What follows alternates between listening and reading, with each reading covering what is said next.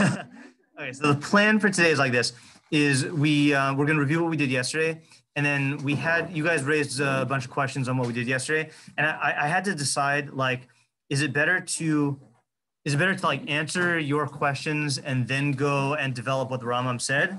And the answer is no. I think what we're going to do, I think we're going to finish fully like presenting like my understanding of the Rambam. That will answer some questions. I'm sure it'll raise more, and then we'll go back and address your questions. Okay, so today we're going to take what we did yesterday and then expand it fully. Okay, first review. So we again are only focusing on this part of the Rambam's explanation of Elihu, which is the Elihu uses a lot of his answer to describe nature, and Hashem's whole answer to Iov, and this is something again that like we just got to remember this. Hashem's whole answer to Iov is, were you there when I created the moon? Like, do you know how to make it snow? Do you know how to like tame the fish in the sea? Like, do you know how to like make the borders between the, so it's all about nature. Okay. So then we have the Rambam's explanation, and I'm not going to reread the entire thing, but the theme, well, let's see what your memory was. What was the main like thrust of the Rambam's like explanation of Elihu's, of the nature thing?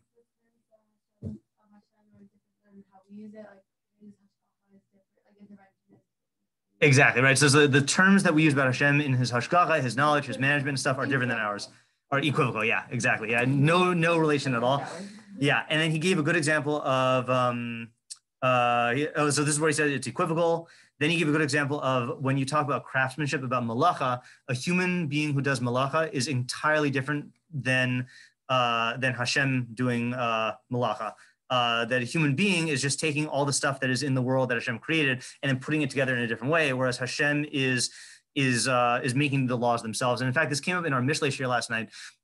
Briefly, we did a pasuk in Tehillim that says,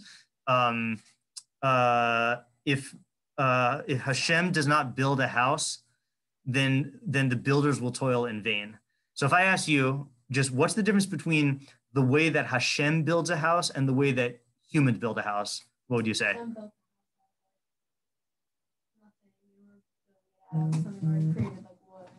Right. So, but then, in what sense though do we say that Hashem is building a house? Because Hashem doesn't like literally build a house. Yeah, he created all the materials, and then what else? Well, he didn't put them together. The humans did. No, like this. Let's say you guys build a house, right? Okay, let's say like you're in the middle of building a house, and then David Melech, this is from Tehillim, David Melech comes along and says, hey, if Hashem doesn't build this house, then your actions are in vain. So what does that mean if Hashem doesn't build this house? Hashem's not building the house. You guys are building the house. Make all the materials and the laws of gravity. Yeah. Yeah, right. So in other words, so the materials themselves were created by Hashem, but like all of the principles of architecture that allow like houses to stand up and that allow the material, the different materials to have different properties, all of that is created by Hashem. So you guys building the house basically involves doing actions to like take the parts and put them together. Hashem's building the house has to do with basically designing an entire universe in which houses are able to be built. Okay, so we use the word malacha for both, but it's completely different. Okay, that's equivocal, right? And why do we use the same word? Because we need some way to relate to it. If we had just a word like blarg, then we wouldn't be able to relate to it. So, and so we pick the words that like we associate with the thing. So for example, like making something, we associate with malacha. Even though our making of something is completely different than Hashem's making of something, then we use the word malacha for both. So in other words, the word is equivocal in terms of the nature of the process, but the results we associate with it. Well, let's say like another example is like, why do we say that Hashem is, what do we mean when we say Hashem is wise? Okay, one possibility is all knowing. I feel like though that's not really, we use the word wisdom for that. That we use the word like knowing, Yeah, so anything that we perceive as like having design in the world, like lawful, intelligent design, we know comes from him. So we call him wise because we know that this came from him, but we have no actual knowledge of his wisdom. Like his wisdom is part of his essence, and we have no way to know that. So we're calling it wisdom based on the result, not based on any similarity or any grasp that we have of the actual nature of the thing. Okay, so then what did the Rambam say the purpose of Iyov is, of Sefer Iyov is? Like the theme? I mean, it's basically what Emily said, but. say that the terms are different, then exactly, right? So he says the purpose of the whole thing is to say that, of the whole Iyov is to say that our actions, our knowledge and hashgacha and kavana and hanhaga are not like God's. And this is the important line that we're going to focus on today. If man knows this, all afflictions will be experienced lightly by him. Again, afflictions are Yisurin, and misfortunes will not add to his doubts regarding Hashem and whether he does or does not know, and whether he exercises hashgacha or manifest withdrawal of hashgacha. They will, to the contrary, increase his love, as it is said in the conclusion of the prophetic revelation in the book, etc. So the summary of the Rambam here was Hashem just basically tells Eov, he described all these natural things and said, can you do that? Can you do that? Can you do that? No, no, no. Okay, good. Then he says the purpose of the book is to know the difference between our knowledge, intention, supervision, and management and God's. And then if we internalize this, we'll be able to bear suffering lightly. Okay. So there used to be a homework assignment that I would give my Eov students, which I'm not giving you, obviously, of how would you summarize Hashem's answer to Eov in the fewest words possible? And I used to say, try to get it down to one sentence, but I can get it down to less than a sentence. Is this the answer? Yeah. Yeah, in other words, and just to set the stage, here, remember Hashem is telling this directly to Eov, because the way it works is Elihu talks to Eov. Eov doesn't respond to him, which means that he doesn't have any arguments against him, but he's also not fully like buying the answer, or he's not fully like feeling the entire like implications of the answer. But then Hashem talks to Eov directly with this whole lecture about nature. So what is Hashem telling Eov to answer his question? Like, why are you suffering? Okay, that's the type of answer I'm looking for, right? Invalid question. Anyone else have a way to translate this into like a one sentence or less than one sentence response to Eov?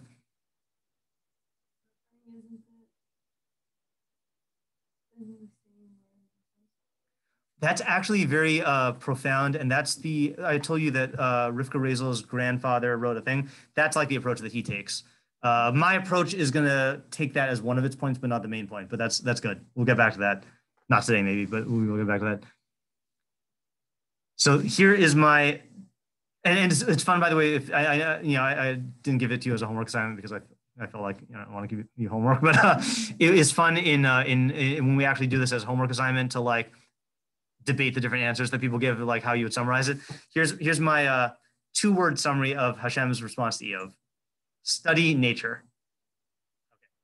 Let me unpack this. No, but okay, yeah. Let me unpack this. Okay, and then we'll see. So I'm going to unpack this into 5 points. Yeah. Well, then Emily, I'm going to go back and then show how all 5 points are reflected in the word in those 2 words. So there you go. All right. So let me ask you, based on what we've learned all semester, I guess, because we didn't really start the answer until the second semester, how will studying the laws of nature help Eov to address his own situation of suffering? we'll realize the small role he plays. Okay, good. 1 point is he'll realize the small role he plays in the universe, which obviously the Rambam spent a long time talking about. Ooh, okay, good. And how does that change his view? Okay, good. That's also true. That's also good. So it's going to have practical implications in terms of like how he goes about with his situation. Anything else? Anyone have? These are good intuitions. Can't understand. Okay. So remember how I asked you yesterday, what's the difference between Sofar, who says that Hashem's ways are beyond us, and then Elihu and Hashem? So I think the fundamental difference between Sofar on the one hand, and then Elihu and Hashem on the other hand, is Sofar saying we can't have any knowledge of Hashem's ways, but Elihu and Hashem are saying, no, you can have knowledge of Hashem's ways in nature. And what effect is that going to have in terms of outside of nature, or in terms of like his perception of things? What he's not.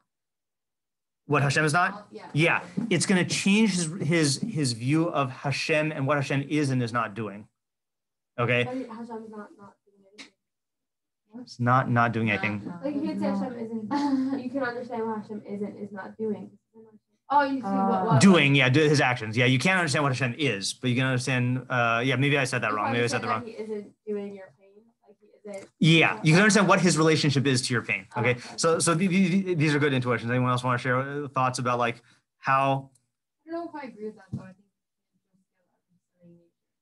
Okay, so let me. Is that what you mean by studying nature? Well, it's interesting because Hashem does not bring in Torah for in his answer, and now you could argue that that's because Iov was before Matan Torah, and maybe if this whole story happened afterwards, or if the story were written about someone who happened afterwards, then Torah would help. I do think that Torah will help, but the primary thing is going to be through studying nature.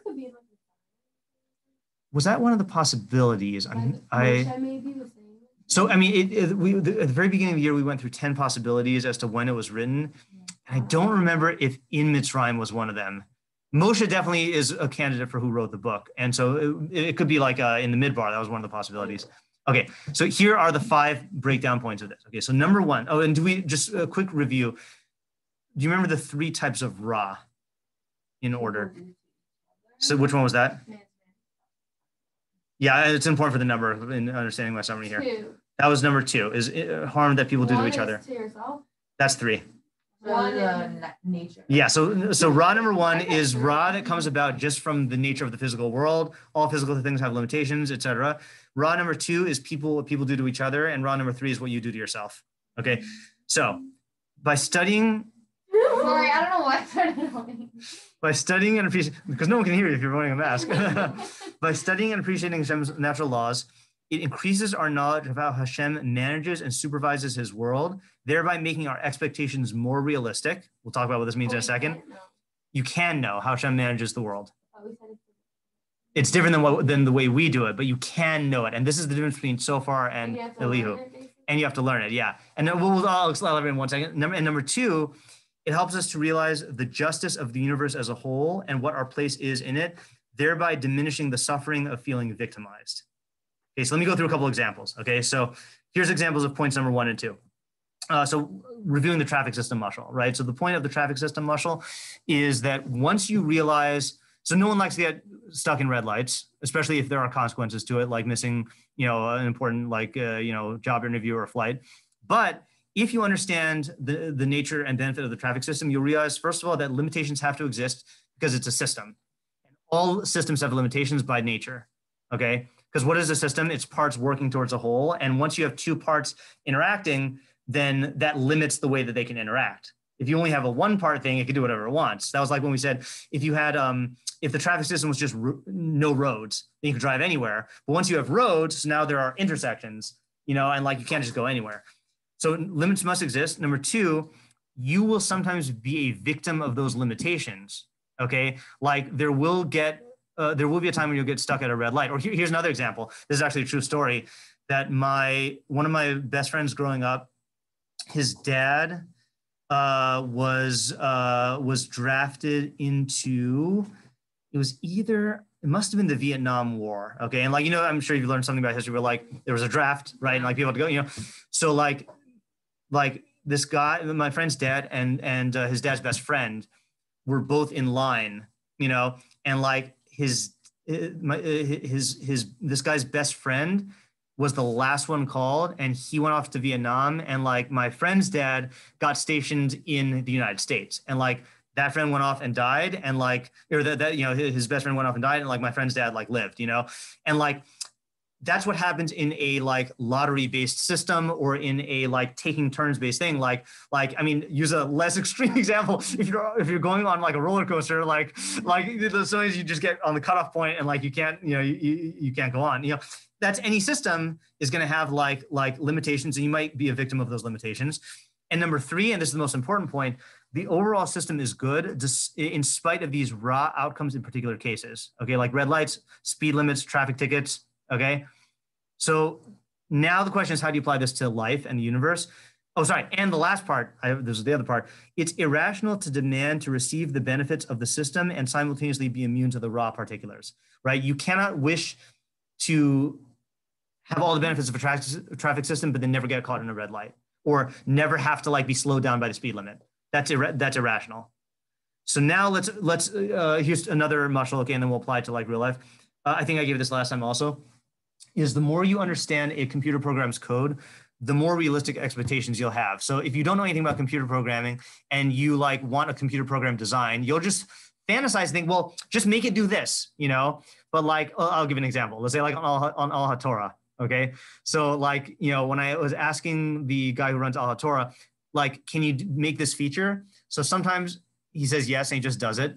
And sometimes he says, in order to make this feature, you'd have to like rewrite all of the code, and then it would throw off a bunch of other stuff, you know? So like an ignoramus who doesn't know about the like computer programming just thinks anything is possible. But the more you learn about the system, the more you realize what is and is not possible, okay?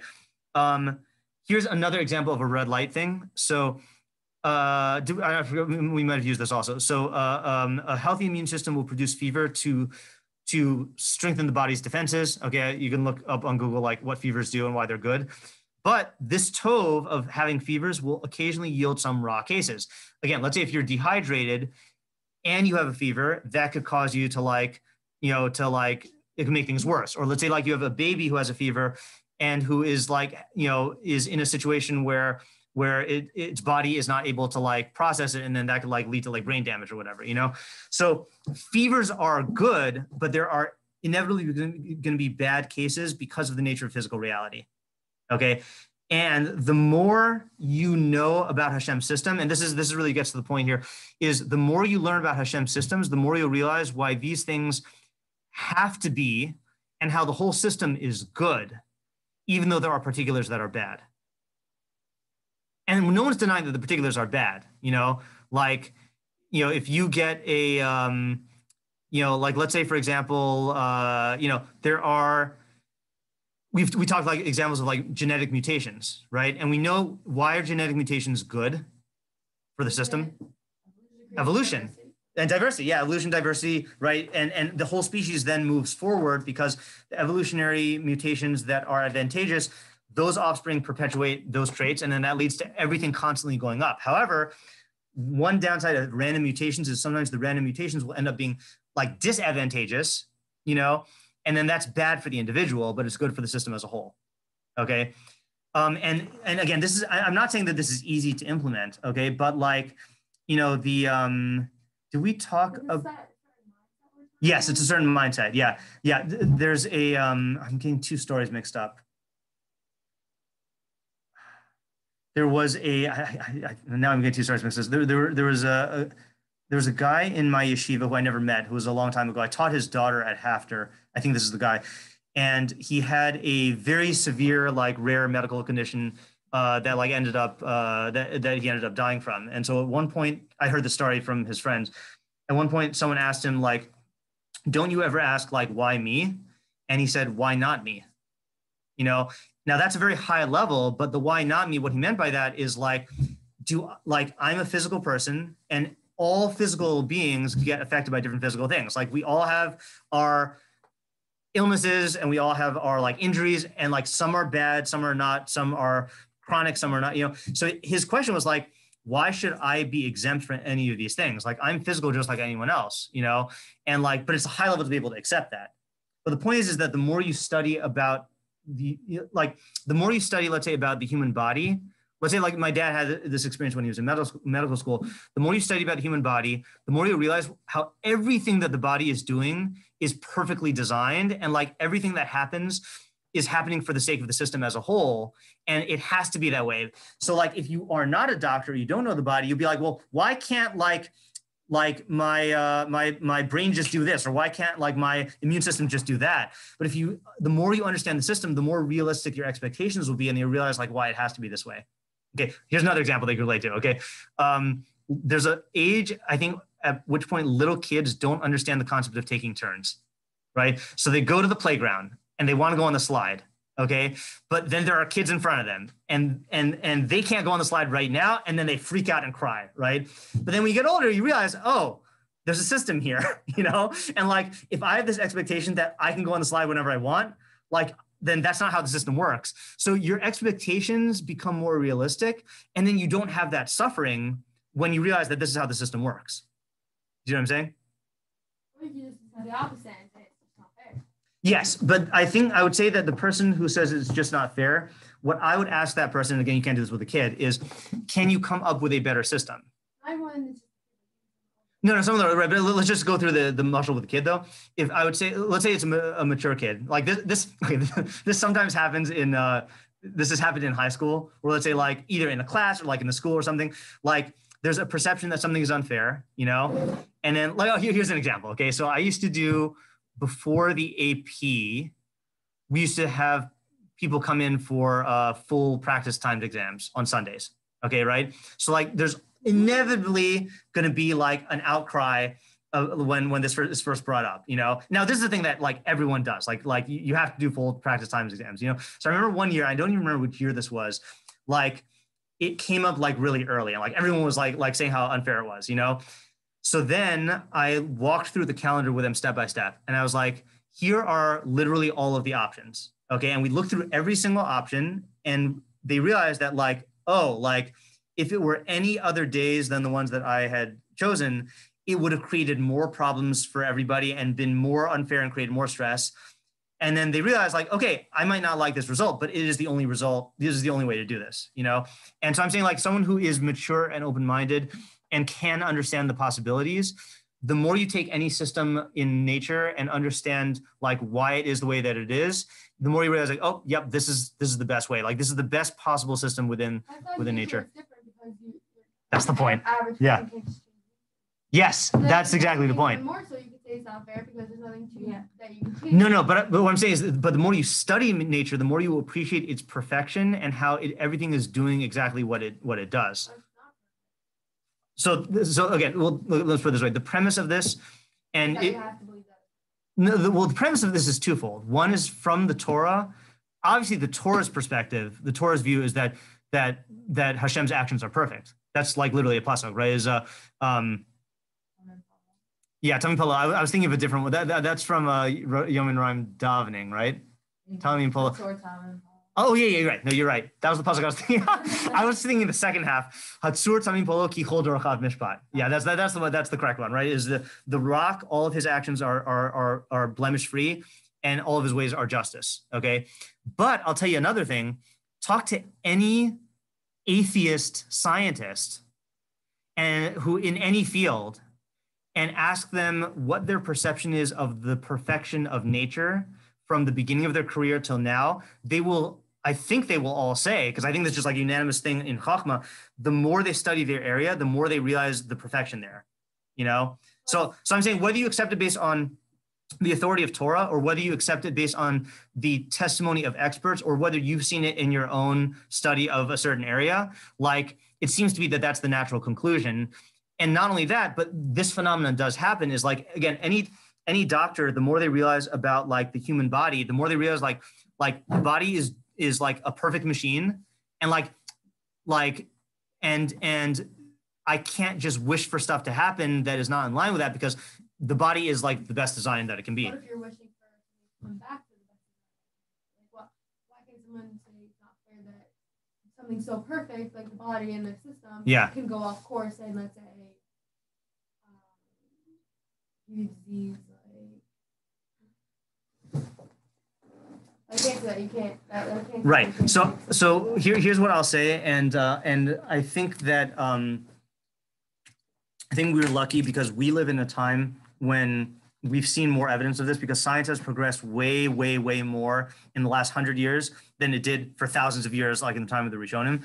But we see things in nature or in the body that we think have no purpose, and then we find out that they did have a purpose that was beneficial. Like, let's say, for example, I always forget what the thing is, like with the appendix, they used to just like, we still don't have it. Yeah, we still don't have an idea of that, right? But they used to just like cut out the appendix like without thinking, you know? And like now there is a realization that like, yeah, maybe sometimes you need to remove an appendix if it's going to burst, but like you can't just like take parts out of a system and expect the system to function, you know?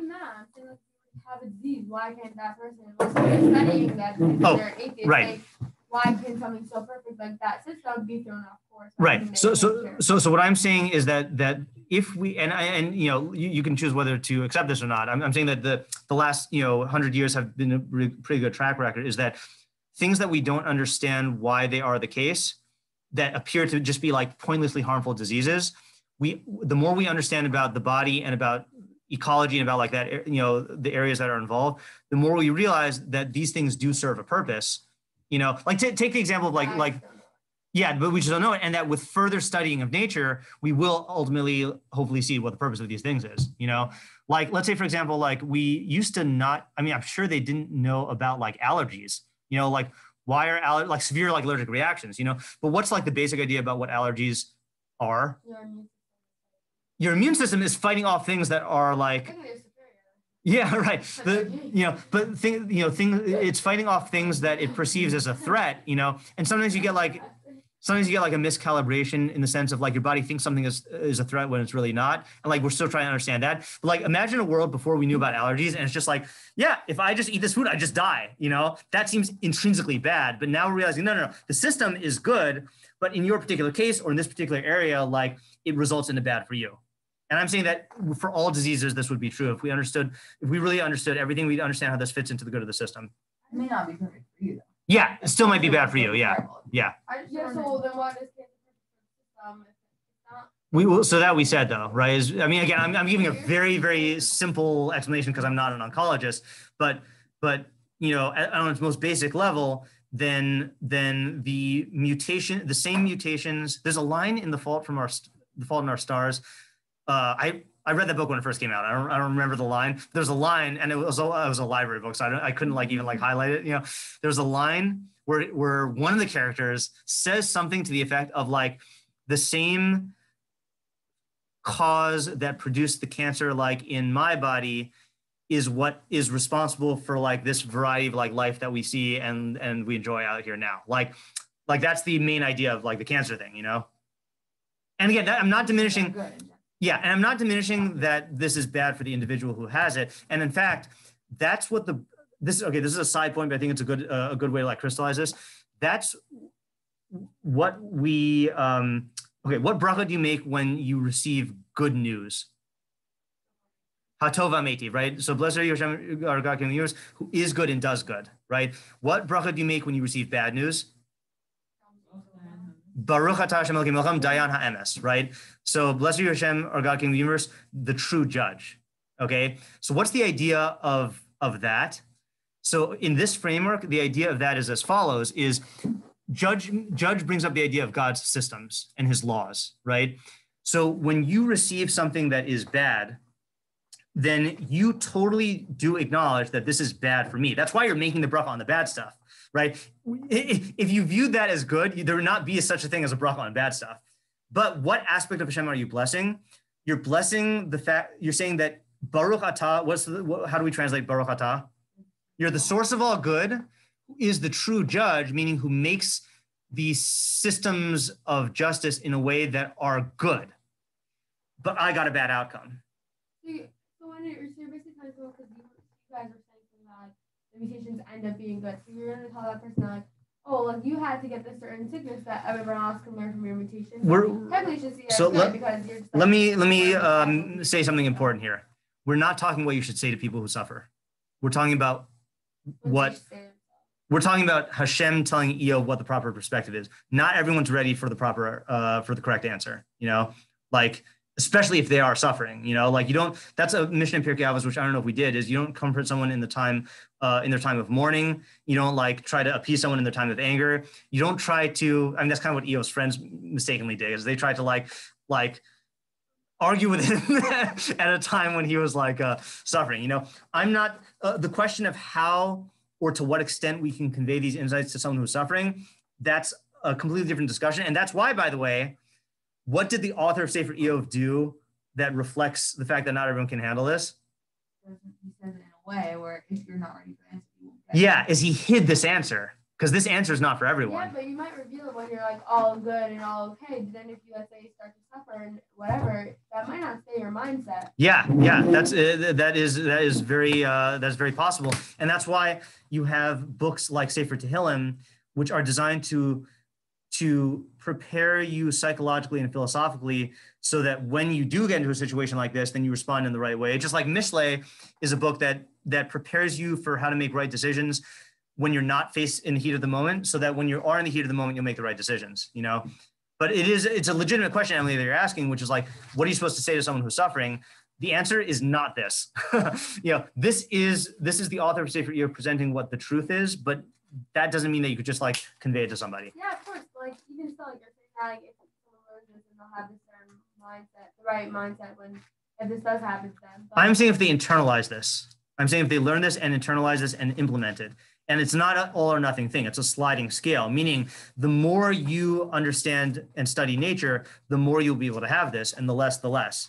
You know, and this is true for all 5 points that I'm making, of which we've only done one right now. Well, I guess we've touched upon the number 2, but I guess just to talk about the number 2 really quickly is that I think a great part of the pain comes from the feeling of victimization.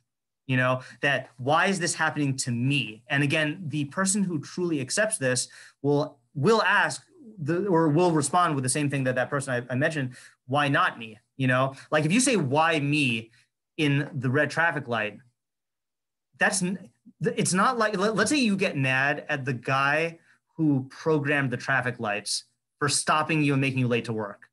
That is like an irrational thing.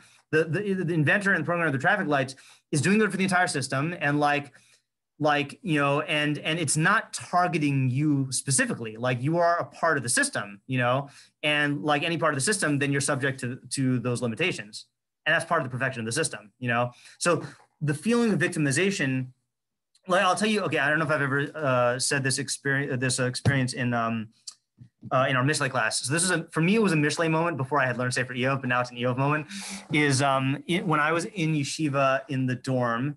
So I used to take my bath towel and like, instead of hanging it up on a hanger, I would like, there's like clothing drawers, and I would like fold it and then like close it in the drawer. So it was just like hanging, like it had like maximum like air drying space or whatever. Okay, fine. So did this every night. Okay. One night, put it up, slam it, and I just slammed my finger. Okay, like just as hard. I must have just been really tired or not thinking, just slam my finger, you know? So first feeling was extreme pain physically, and then like being angry. Okay, but then I had just learned a Mishlei pasuk, which again, I think Iov is really addressing this. And I thought to myself, and I wasn't doing this consciously, it's just like this thought came to me, what is the purpose of pain?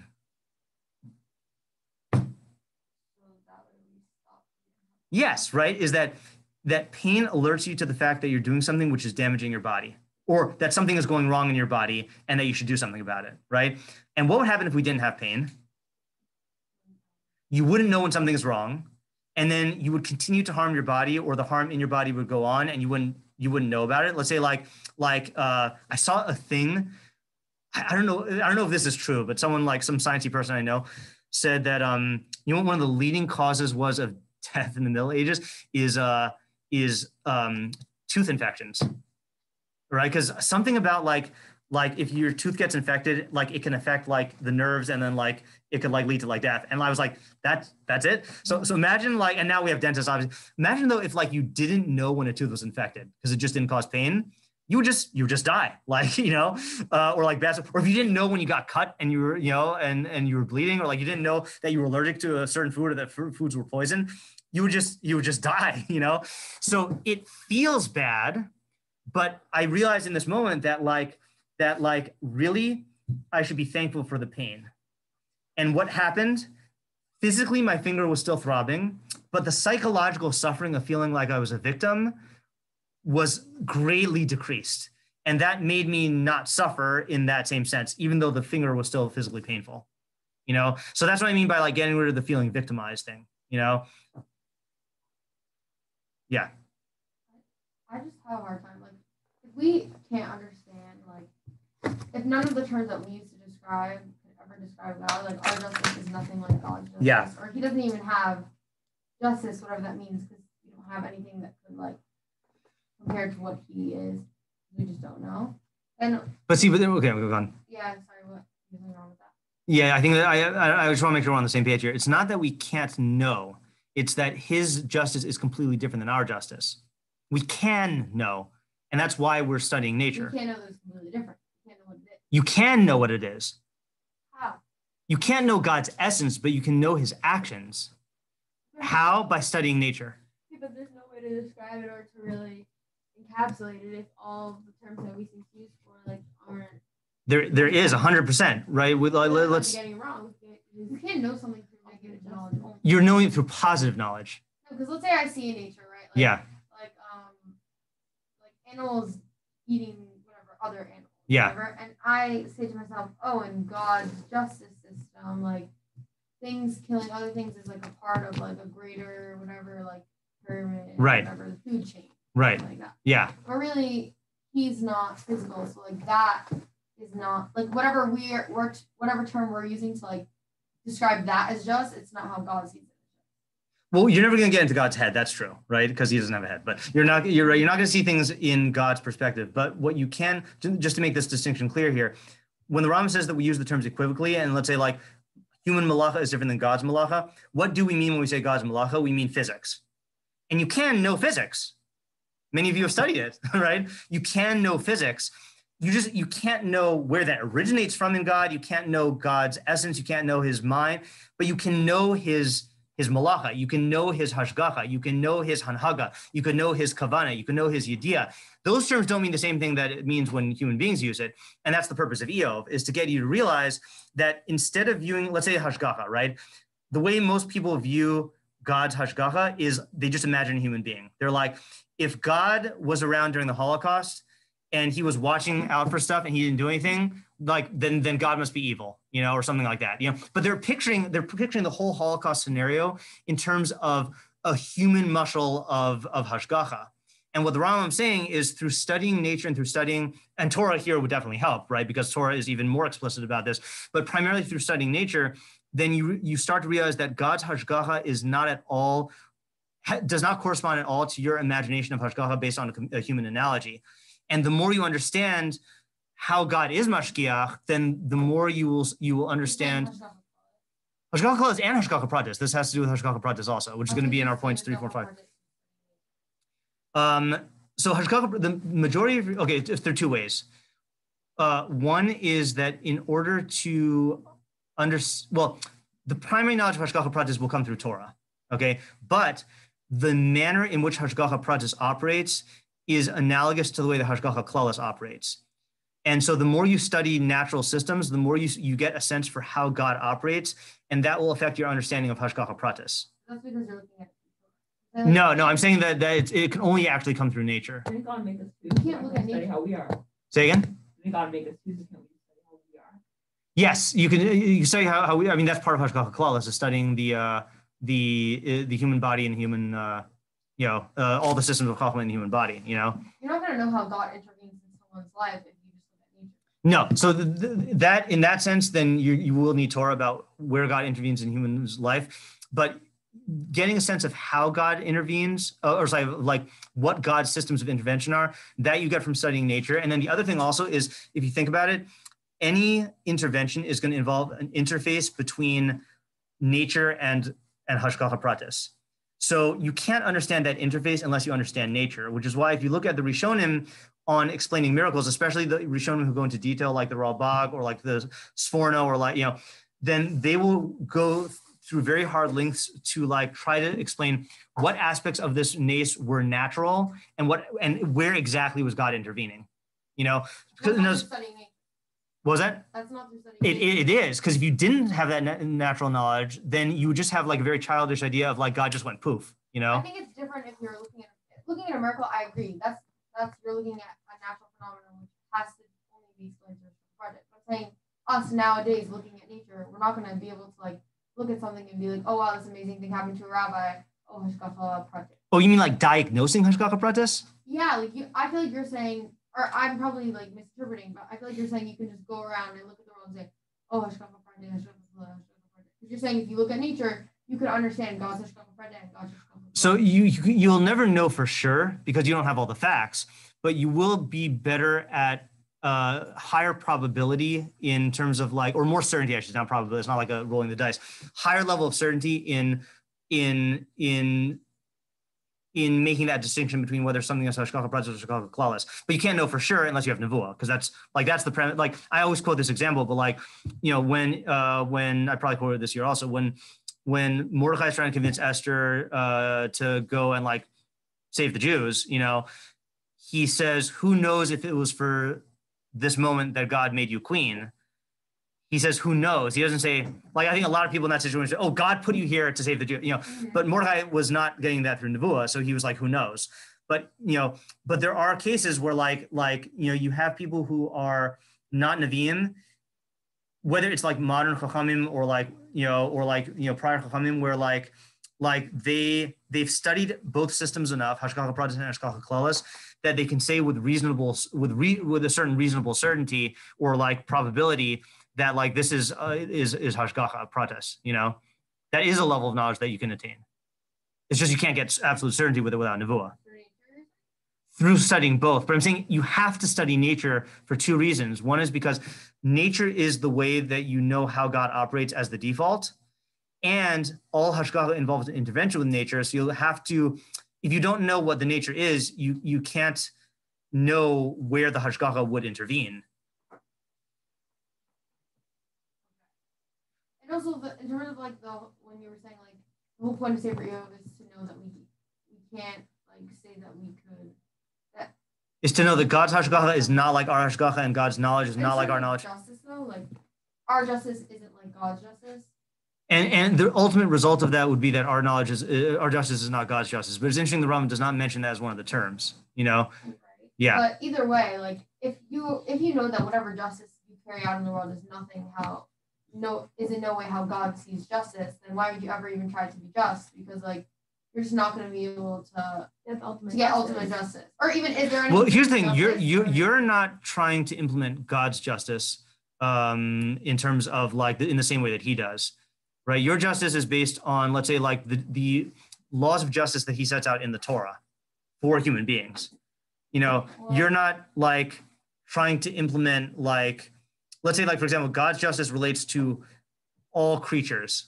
In a systemic way, yours is through mitzvos, But are we trying to emulate the ideal way to live? And if Hashem set it up for humans and the justice for humans, if He only knows, not that He only knows His justice, but if our justice is different, then why would He want us to do our justice? This is clearly better. That's a good question. Yeah, that's a good question. So that we can answer. There's a Malbim on that that we can do after we do this main answer here, which will address that. Okay. All right. So let's plan this. Okay. We have 3 more points to unpack the Rambam's answer. Let's aim to do that tomorrow because that's the last day that we have a Limudei Kodesh class tomorrow for me. So let's aim to do that and then let it sit and think about it over the weekend, and then we'll try to come back and tackle your particular questions on Monday. Okay. All right. Have a good day. We don't have on Thursday. Oh, right. Yeah.